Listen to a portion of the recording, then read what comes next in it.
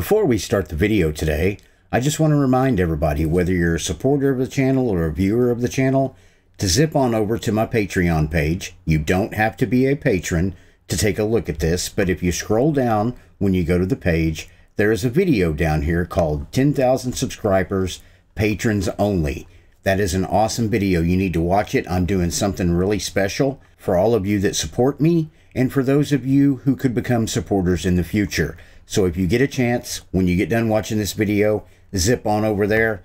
Like I said, scroll down to where it says 10,000 subscribers, and that's the video you want to watch. And while I have you all, I want to tell you thank you so much for helping me reach 10,000 subscribers. Never thought I would be here. You guys have done so much for this channel, and I look forward to continually providing content that you like and welcoming new viewers to my channel. Once again, thank you guys so much for helping me reach 10,000 subscribers. You really don't know what it means to me. So now let's get to the video. Sometimes I get very interesting comments on my channel.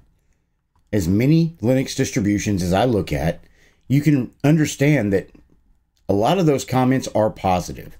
Mostly in the community, I get feedback that is generally positive and forward thinking. What I mean by forward thinking is this distro may not be the best, but it's on the right track. Well, a couple of months ago, well, it's quite a ways back now, I did a video on the issues I was having with Manjaro and the development team. It was a very in-depth video. I explained what was going on and why I was leaving. Well, last week, I also did a video that said, Manjaro, am I going back? And basically in the video, was I wrong? Did Manjaro fix their issues? I covered the fact that Manjaro reached out, they apologized for the issues I was having, and that they were going to try and improve their standing in the Linux community, which means they were also going to help out users as well. And in the video, I also stated, I hope this is true, I hope this comes to pass, and I hope they do that. Well, on this video, Manjaro, am I going back? I received a comment. And that comment basically said, your bias against Manjaro is crystal clear in this video, resulting in my removing my sub to your channel. I'll check back again in a few weeks to see if you can provide information I can use without beating a dead horse. I wasn't beating a dead horse. I went over my problems in the past in a previous video, and then I came back to inform my community of Manjaro reaching out and basically what they said they were going to do. I don't know how that's beating a dead horse, but what this comment did make me realize and understand is that even though I do have subscribers to my channel, not everybody watches every single one of my videos.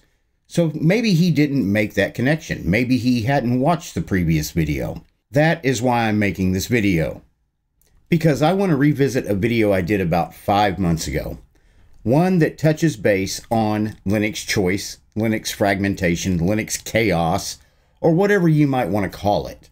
Because I have lost count on how many comments I've received talking about there is way too much choice in Linux. As a matter of fact, my most recent comment, the comment stated, my channel in and of itself is an example of why there is too much choice in Linux, because I have so many different distributions that I have covered. This video that I did in January, I was still actually using Manjaro, but it barely got 1,000 views. But there's a lot of good information in it, I believe. Plus, I want to use that video and revisiting that video to get input from you, my community, my subscribers, the people that watch my channel consistently, and know when they watch one of my videos, it links to a previous video. So, the question today is Linux choice bad? That's what we're going to cover today on eBuzz Central.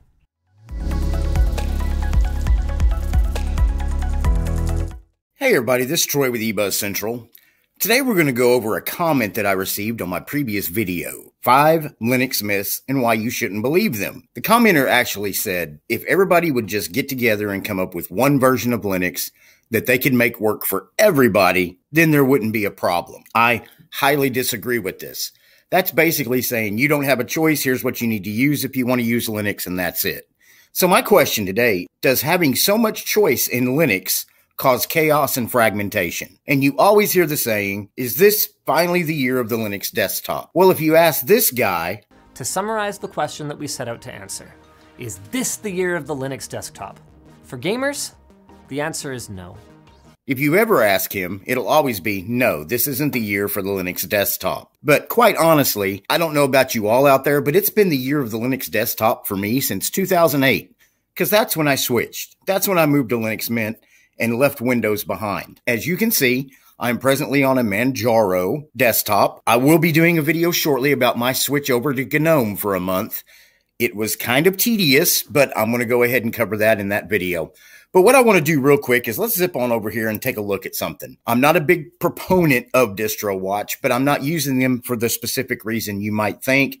I'm just going over here to go look at the top 100 Linux distros.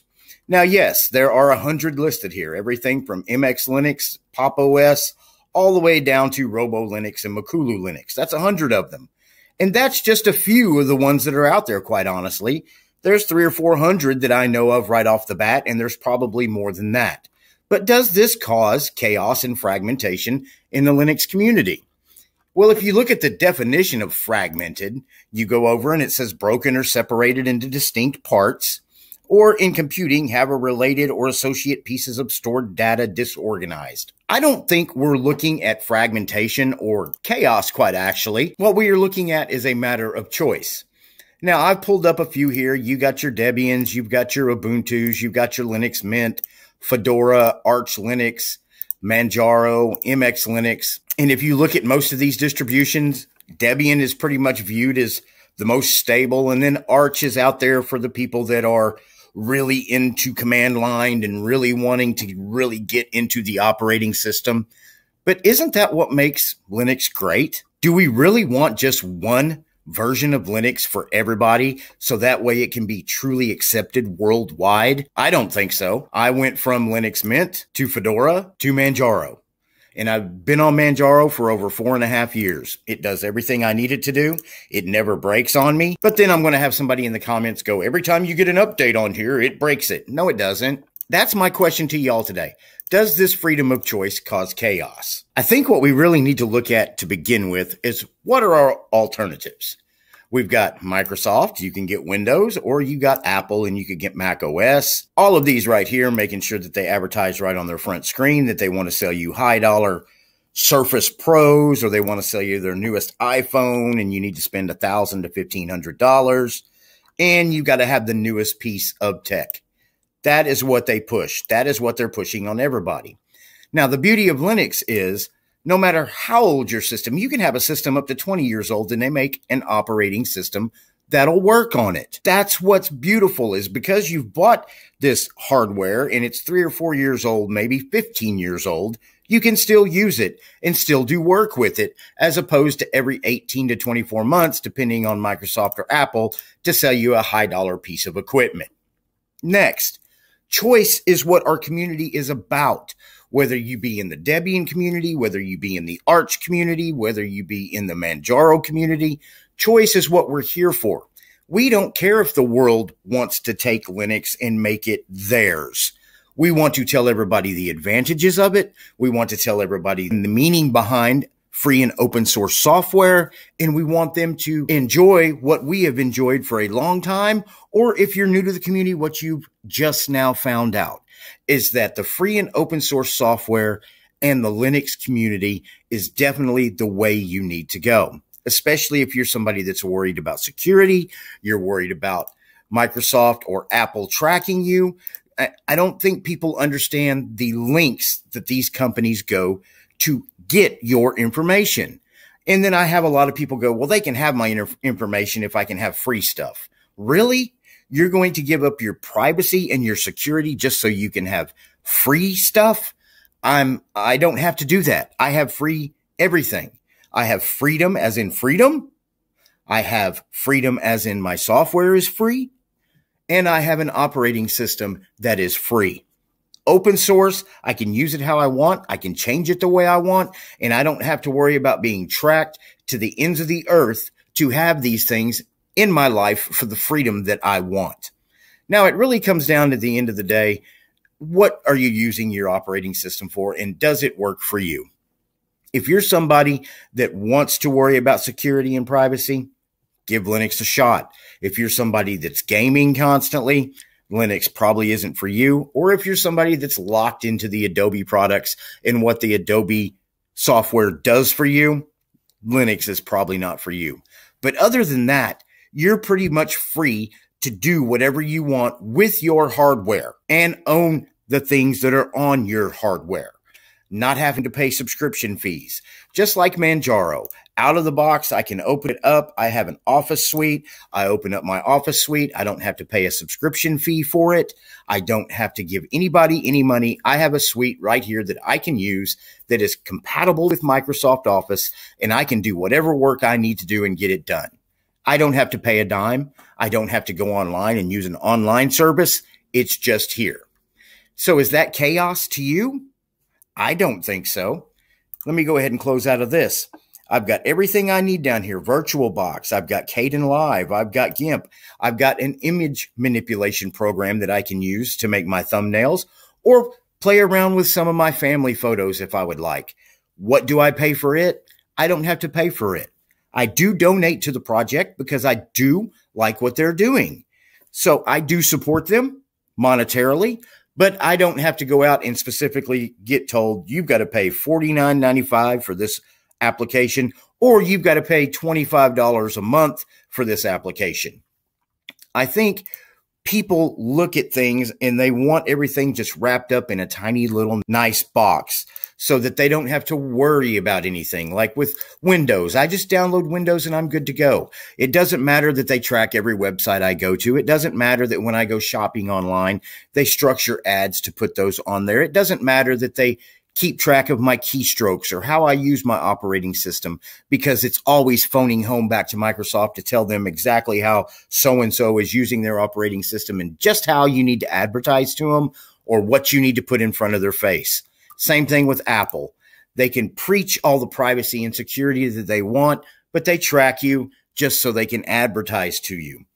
It is what it is, guys. So, is freedom of choice chaos?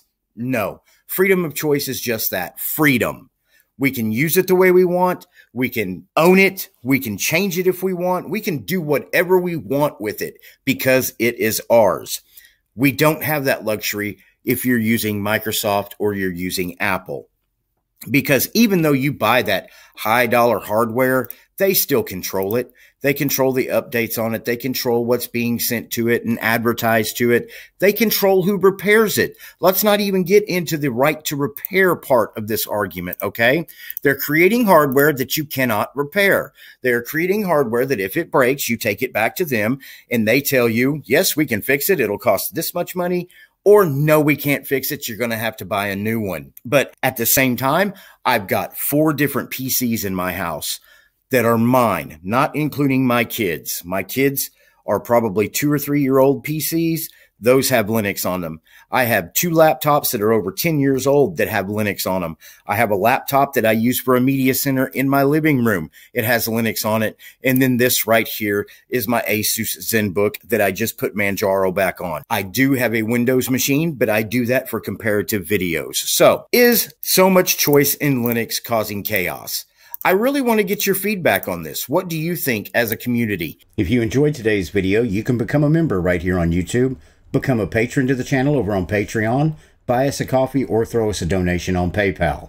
I would also like to thank today's video sponsors: producer Mislav Kralesa, Mitchell Valentino, VIP sponsors Matthew Gower, Antoine Wilk, all excess sponsors are Eugene Lee, Leonard McQueen, Mike DePaulis, and sponsors and members Nitrix, Cato Gosted, Chad Jones, and Keith Hefner.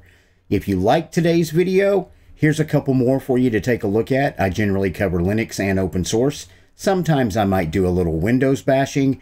Once again, thank you for watching my video, and I will see you in the next video.